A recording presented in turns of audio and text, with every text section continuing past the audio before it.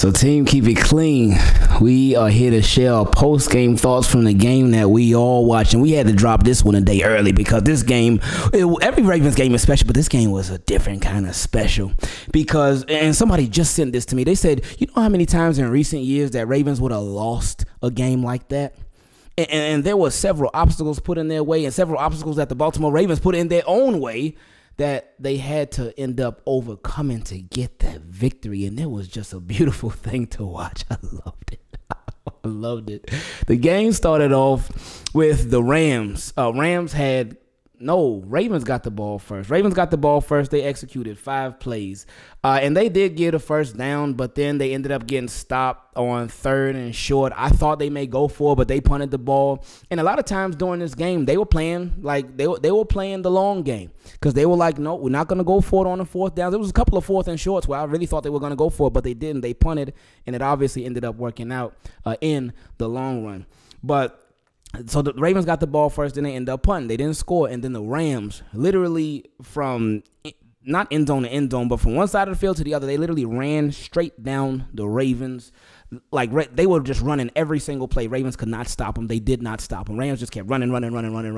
And then all of a sudden, Rams get a 1st and goal, and they decide to throw out what's working. They're like, you know what?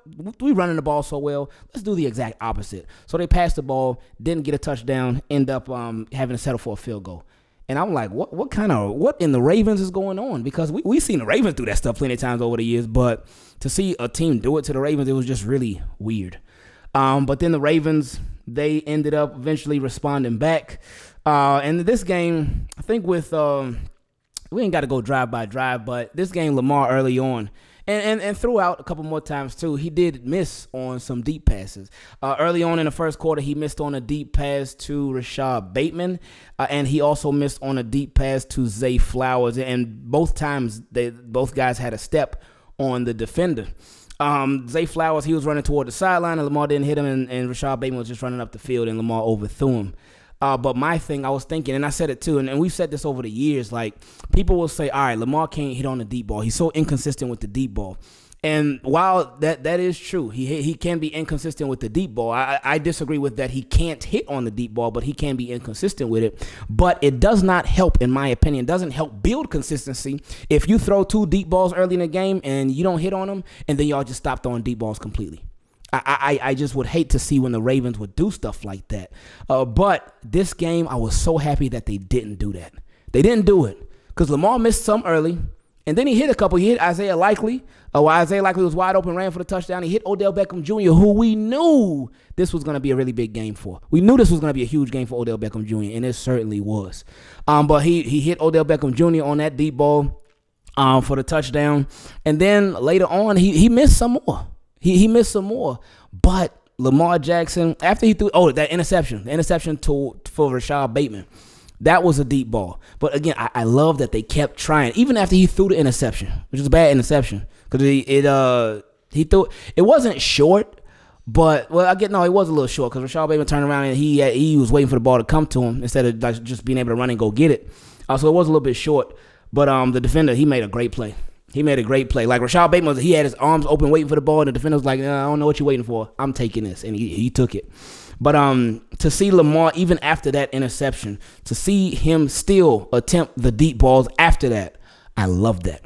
Now, Lamar Jackson throughout different times of this games, a lot of people said, oh, yeah, he ain't clutch. He ain't this, he ain't that. And I remember when toward the very end of the game, I saw somebody say, oh, this is usually where Lamar is good for getting strip sacked or fumbling the game away or throwing a pick.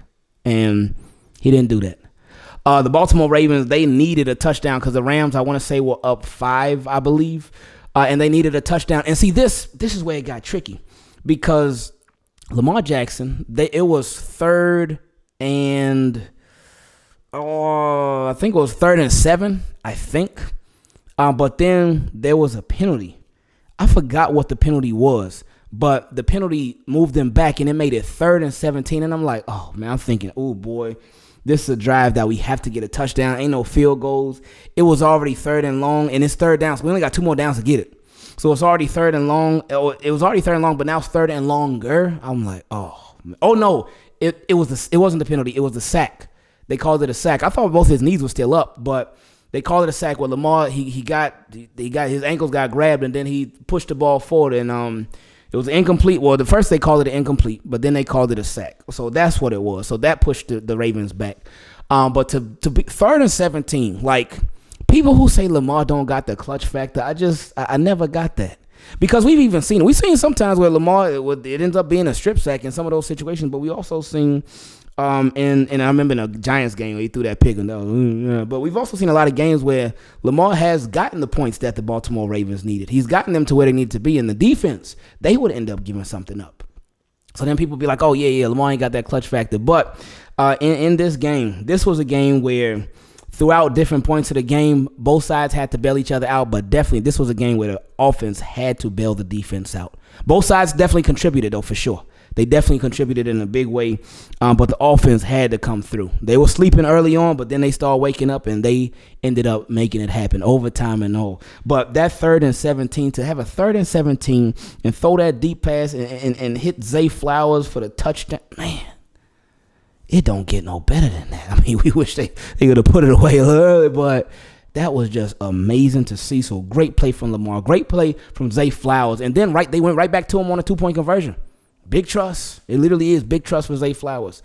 So they went right back to him on a 2-point conversion, and they converted. And I love it. And I talked about this during the stream. Lamar Jackson this year, he's gone to another level because he continues to give receivers a chance. If a receiver messes up, like Zay Flowers had a couple of drops in this game, but he did make some nice plays throughout this game too. But he had those drops. So there will be years past with Lamar. So if somebody was dropping the ball, if they weren't making good plays, Lamar will go away from them. He wouldn't keep going back to them, but now this year, if somebody drops a pass, he go right back to him. And I think Lamar probably like, well, dude got some overthrows myself. Let me build my trust for these guys. But I love that he keeps giving his guys opportunities.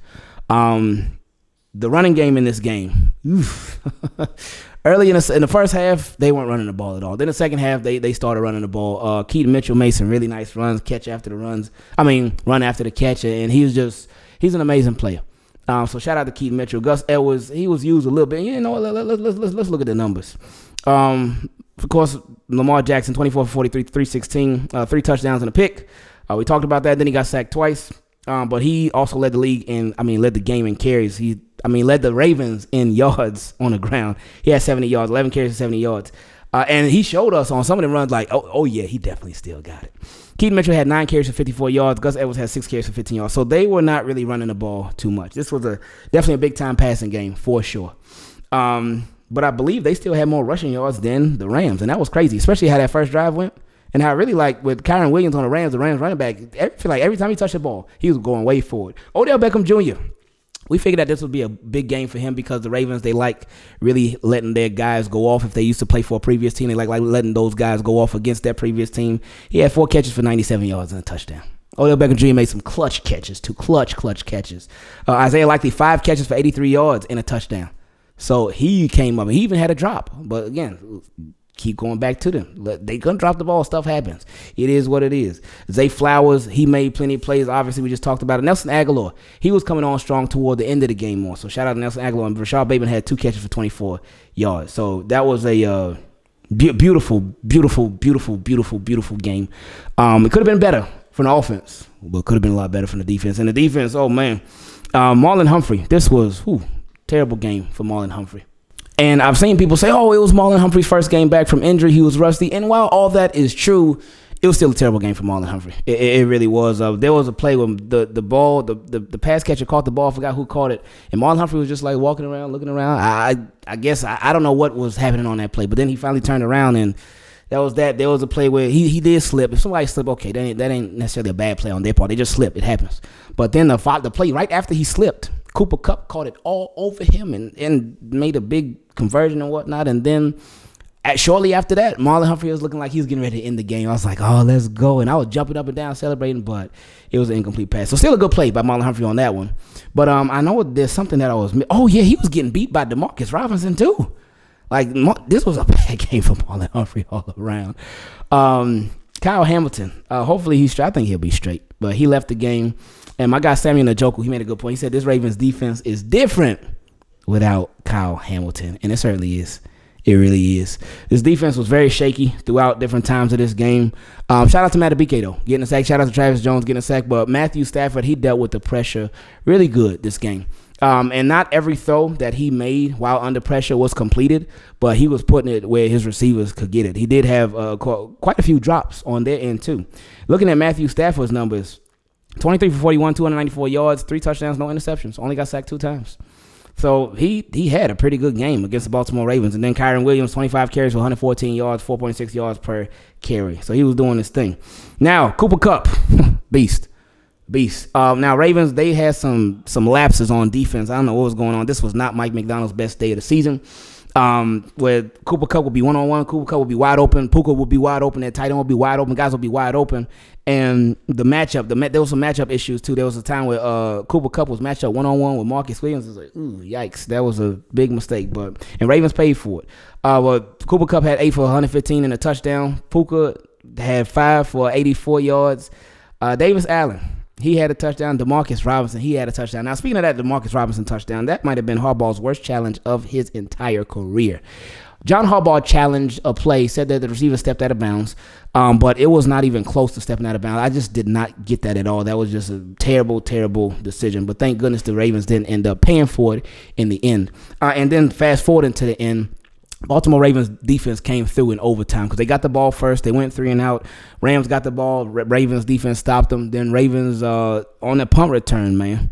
On the punt return, Tylan Wallace, man. The fact that he caught the ball, made a guy miss, and then he even stumbled. He stumbled. So I was thinking, oh, boy, he about to go down. But he caught his balance, ran it back for the punt return for a touchdown, and it was a beautiful thing. That was such a beautiful way to end this game. Such a beautiful way. Because I thought, all right, well, Ravens, you could get a field goal and you could end it, but he was like, no, offense, you stay on the sideline. Y'all done enough. Y'all need a break.